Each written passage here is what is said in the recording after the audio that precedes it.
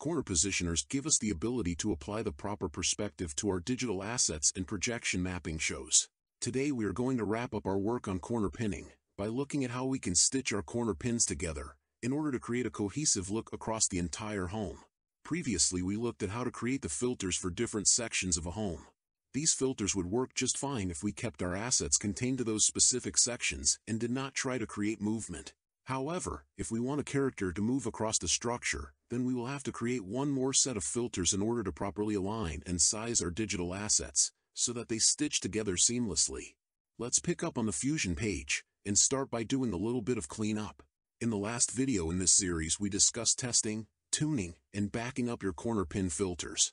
If you've done that, and you're confident in the filters you created, you can remove the grid nodes from your Fusion tree limbs. Just select each node and hit the delete key on your keyboard to remove them. You can also remove any media you used for that testing, but you will need something to use to set up the stitching filter, so it's probably best to keep them in the media pool for now, so you can use them again if needed. The nodes pane now contains only our Fusion tree and the corner pin filters. Even though the corner pin filters work, they are likely sized and positioned differently from each other in some way. We can fix that by adding a transform node right before the corner pin filters.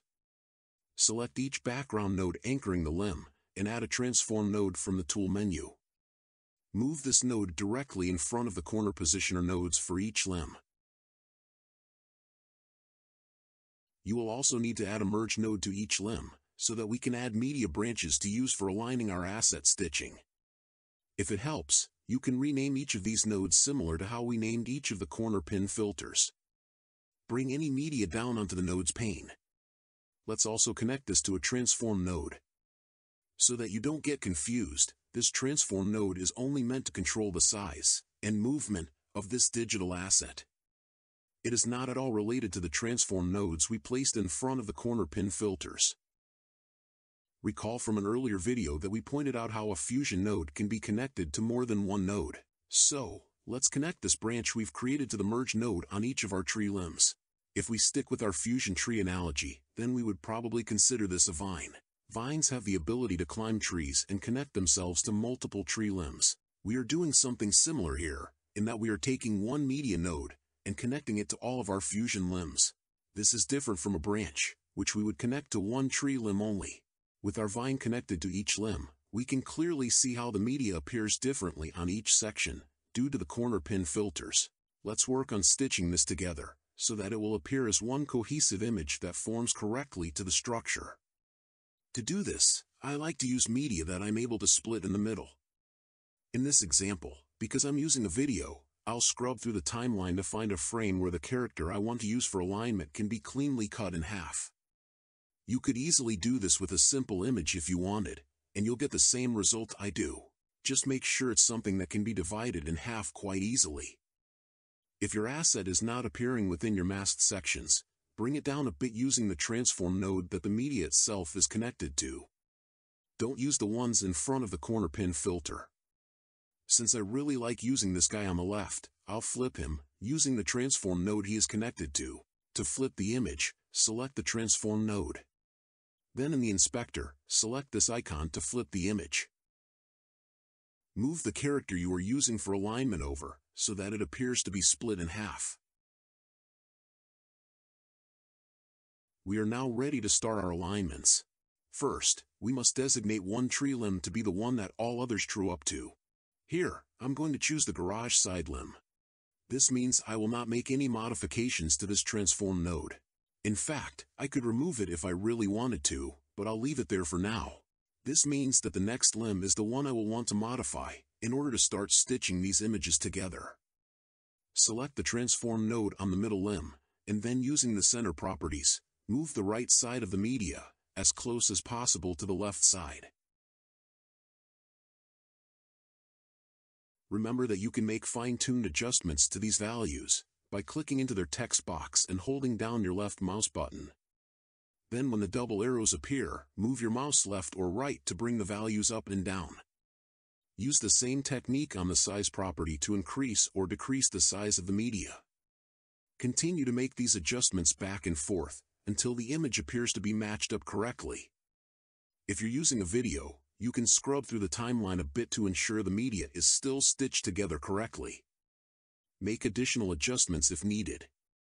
When you're satisfied with your first stitching, use the transform node the media is plugged into, and split the character again, between the next set of surfaces. Just like before, use the stitching node on the next limb, and adjust both the size and placement, in order to align each half of the character. Check to see if you need to make any adjustments, and fix accordingly. If there's a small blip in a frame or two, don't fret too much about that. It's likely the video will be moving too quickly for anyone but yourself to notice. Once you believe you've got it, test with different pieces of media if you want. If you would like to validate movement across the home, choose a starting frame on the timeline. Frame 0 is the easiest, of course. Select the transform node for your media asset, and move it over to one side. You can see here that the media is no longer covering up our colored background. Don't panic about this. In an upcoming video, we will be building a simple show, and we'll be eliminating that problem. For now, it's not important. With the transform node still selected, click on this diamond icon next to the center property values. This will set a starting keyframe for our simple animation. Next, find a frame that you want your movement to be completed by. In this example, I'll open the media node in Preview Pane 1 by selecting it and hitting the number 1 on my keyboard, and then clicking on this icon here so I can see both preview panes at once. When this little ghost gets to this point, I want him to appear over the garage area. Using the transform node, move the media over until the ghost is now placed over the left side of the home. This will automatically set a new keyframe for us. Let's rewind to the beginning of the timeline and play this back.